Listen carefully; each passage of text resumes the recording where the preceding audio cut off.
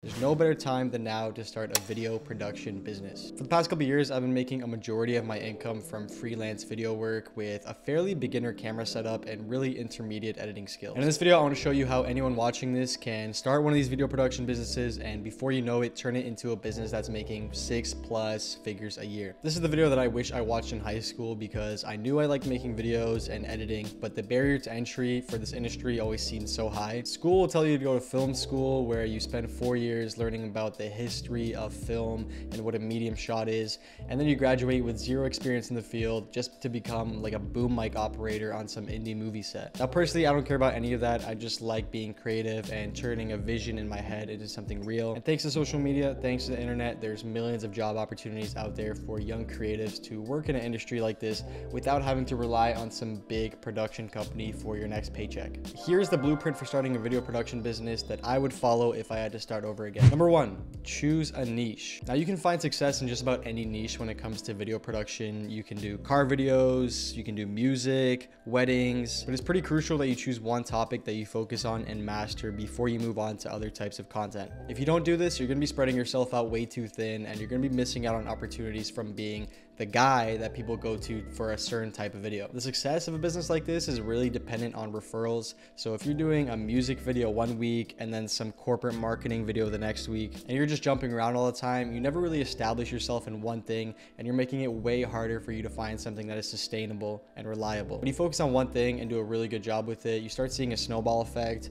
One happy client will refer you to all of his friends who are in the same niche, will refer you to their friends, and that way you just never really have to do any marketing. So the niche that I've kind of just found myself in is real estate and construction. This is a really good niche to get in because having high quality content in real estate and construction is king. You know, these developers and the real estate agents, they want to make their houses look as good as possible. So if you can do that, they're willing to invest a lot of money. And with something like this, you always have work popping up because there's always houses being built, there's always houses being sold. Now I definitely do take on random jobs when they come about because I like working on different types of things and just challenging myself, but I definitely did not, especially when I was starting out, I did not focus on trying to find 10 different niches that I can try to tap into.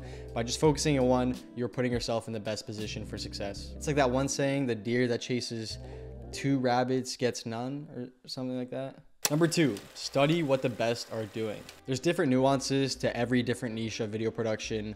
In real estate videos, they're usually slow and smooth to show the interior of a house. Car videos usually have a very quick editing to show the chaos of a fast car. So by studying these other types of videos, you understand what people are looking for. And then when you go out to shoot, you already have the video concept planned out in your head. By doing this, you figure out the best process for you. Instead of doing a bunch of guesswork, and then when you sit down to edit the video, you go, damn, this is not as good as I thought. So go on Google or Instagram and find the best people that are making videos in your niche and see what they're doing that you don't have the skills to yet, and try to figure out how you can get there. Number 3, work for free with what you have. A lot of people who get into video production and photography and stuff, their first question is always, what's the best camera to buy? Or how do I get the big client? If you're just starting out, you are going to suck. It doesn't matter how good your equipment is. You're going to have to spend time learning how to shoot and edit the types of videos that you're trying to make. And that's going to take some time. And if you just go out swinging, looking for clients, they're going to pay you right away. Even if you find someone, you're going to be so overwhelmed. There's going to be so much pressure on making that video good. And by buying a bunch of equipment in the beginning, it's probably going to be pretty overwhelming for you. By figuring out how to work with the equipment that you have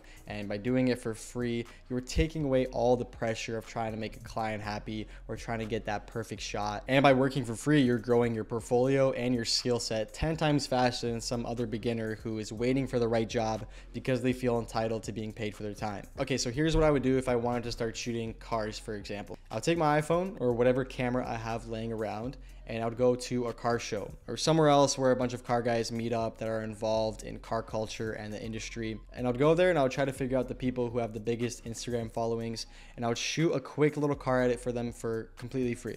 I'd make like a little 30-second Instagram edit or whatever, send it to them, put it on my Instagram, start growing a car page. And then you can hit these guys up on Instagram. You can say, hey, if you like my video, I'll do another one for your friends for free. So do that for a couple weeks and you're going to be building up a pretty good Instagram portfolio of car edits. And eventually you're going to get better and better for every video that you make. And you're going to have people start reaching out to you to make videos for them for cheddar. Now, every industry might not be as easy as that, but the same principles apply to pretty much everything. If you just start out working for free and you build up your skills, eventually people are going to want to pay you for that.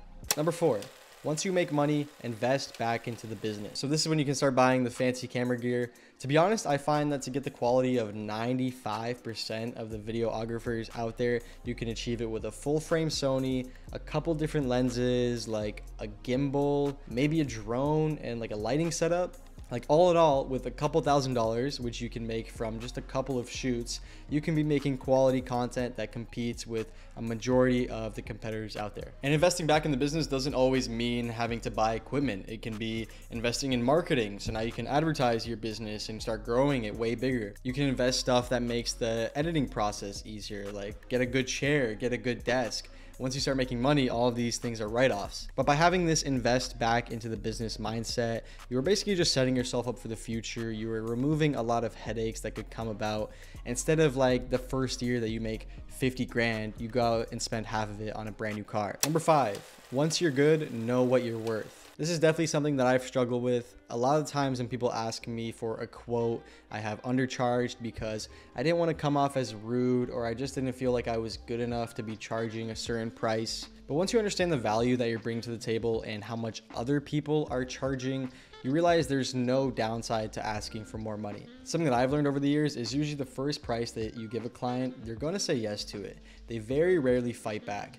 And even if they do, even if they're not happy with the first price you give them, you can always come down from a higher price. But coming up from a lower price that you've already set a standard for what your services are worth, that's way more difficult. So know what you're worth. Number 6, expand. So this is kind of the point that I'm at right now. Is I've spent about the last year and a half working on a bunch of different video projects to the point that I've got it dialed in, my process for making these videos, and it doesn't take that much mental energy for me. And when you get to this point, it's probably a good time to start expanding your skill sets that will complement the ones that you've already developed. So with video production, this usually means getting into marketing. You learn Facebook ads, you can learn Google ads, understand how YouTube and TikTok algorithms work. And by doing this, it brings you into big leverage territory where your income is not dependent on the amount of time you spend working. When you can exponentially increase the value that your skills are providing, as you can with Google ads and Facebook ads and stuff, then you exponentially can increase your income at the same time. With expansion, it can also mean building out a team.